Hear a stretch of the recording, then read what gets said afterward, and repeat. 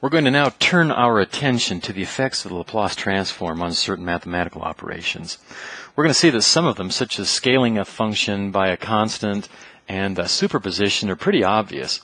But others are going to be quite interesting, such as the effect of the Laplace transform on the derivative and on the integral. So let's just start out demonstrating the scaling property. If we have that f of s is equal to the Laplace transform of f of t, or the integral from 0 minus to infinity of f of t e to the minus st dt, then the scaling property asks us, well, what is the Laplace transform of some scaling constant k times f of t? Well, from the definition of the transform, we have then that this is equal to the integral from 0 minus to infinity of k f of t e to the minus st dt.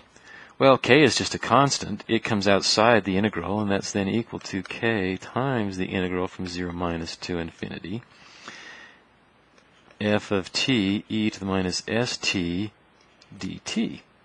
Well, by definition, that's just f of s. So we have then that the Laplace transform of k f of t is equal to k times the Laplace transform of f of t, which is just f of s. So if you have some function of time and you multiply it by k, the Laplace transform of that scaled version is just the Laplace transform of the original function, also scaled by k.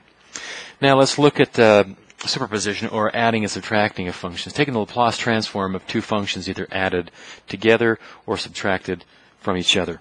So first of all, let's say that the Laplace transform of our first function f1 of t is equal to f1 of s, and Laplace transform of f2 of t is equal to capital F2 of s. Then we want to determine what is the Laplace transform of f1 of t plus f2 of t.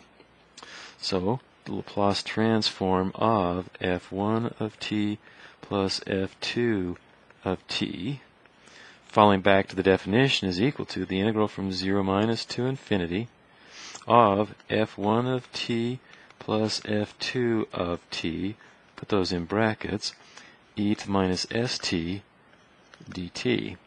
And as you can see now, it's already falling apart. It's just the property of superposition.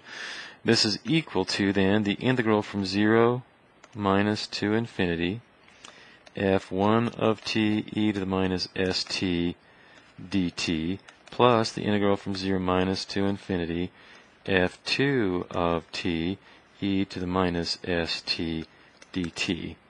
And that, of course, is just f1 of s plus f2 of s. So the Laplace transform of the sum or difference of two time domain functions is just the sum or difference of the corresponding Laplace transforms of those two functions.